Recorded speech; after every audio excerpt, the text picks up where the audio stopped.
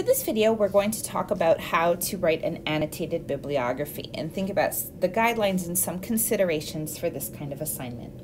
So an annotated bibliography describes, gives publication information for, and sometimes evaluates each work on a list of sources.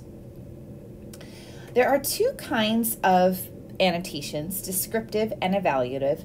A descriptive annotation just summarizes the content of a work, but an evaluative bibliography describes and offers opinions on the source. And this is the type of annotated bibliography that we'll be working on for our assignment. So let's talk a little bit more about a bibliography. Here are some key features of an annotated bibliography. First of all, it should include a statement of scope. This is a brief introduction that explains what you're covering, explains your topic, it gives a context for the bibliography, and announces the purpose for compiling the annotations. Another key feature is that it should contain complete bibliographic information. So you need to provide all the information about each source using one documentation style. And for our purposes, we'll be using MLA style. This way, your readers or other researchers will be able to find the source easily, or you might be able to find the source easily when you're working on your research paper later on. Another key feature is to have a concise description of the work. A good annotation describes each item as carefully and objectively as possible, giving accurate information and showing that you understand the source.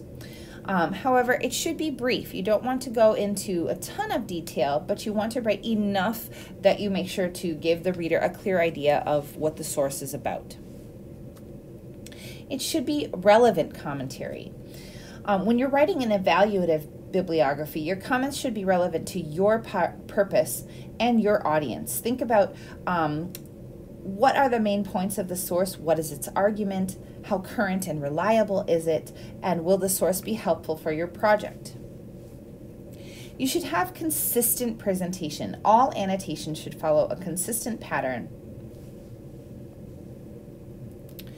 So now let's talk about how to get started with this assignment. So first of all, you need to decide what sources to include. Make sure that you consider the appropriateness of the source. Is the source relevant to your topic? Is it aimed at an appropriate audience? The next thing to consider is the credibility. Is the author reputable? Is the publication or publishing company or sponsor of the source reputable? And do the ideas more or less agree with other sources that you've read about a similar topic? Also think about balance. Does the source present enough evidence for its assertions? Does it show any particular bias? Does it present counter-arguments fairly? Timeliness. Is the source recent enough? Does it reflect current thinking or research about the subject? Generally, for your research paper, you shouldn't use sources that are older than 5 years old. If you have a source that's 5 years old, you should only include it if you cannot find that information anywhere else and it is essential to your argument. All right, now you're actually going to sit down and write your annotated bibliography. So here are some things to consider before, as you're preparing to write. First of all, compile your list of sources.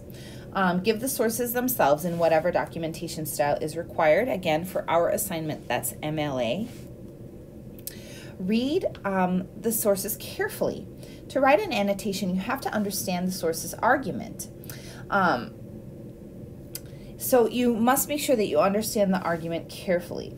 However, you don't necessarily have time to read the whole text for an annotated bibliography. That might come later as you're doing completing the research paper. So you might read the preface or abstract, the introduction of an article. You might skim the contents or the headings, or read parts that relate specifically to your topic. Now, if the entire article relates to your topic, then you might have to read the whole article. Research the writer if necessary. If you determine that you're not sure about the credibility of the source based on other factors, then you might have to do a little Googling of the author, the writer's name, just to see if this author is reputable. Summarize the work in a sentence or two. Try to describe it as objectively as possible. Even though we're writing an evaluative annotation, you can evaluate the central point of a work better by stating it clearly first. Establish criteria for evaluating sources. You'll need to evaluate them in terms of their usefulness for your project and their overall credibility. Be consistent in your content, in your sentence structure, and in your format. Try to provide about the same amount of information for each entry. Make sure that you evaluate all entries and not just some. Use consistent sentence structure and grammar, and use the same documentation style throughout. For the organization of your annotated bibliography, you should include an introduction. List the sources alphabetically and use MLA style citation. Start with your introduction. Then you will follow that by the first entry listed alphabetically, and then that entry should be followed by its annotation directly. Then you would list the second alphabetic entry and annotate it. List the third alphabetical entry and annotate it, and then continue in the same way until you have 10 total entries, and list that final alphabetical entry and annotate it. Please look at the student examples to see how this organization looks. Okay, if you have any questions, please let me know. Otherwise, good luck writing your annotated bibliography.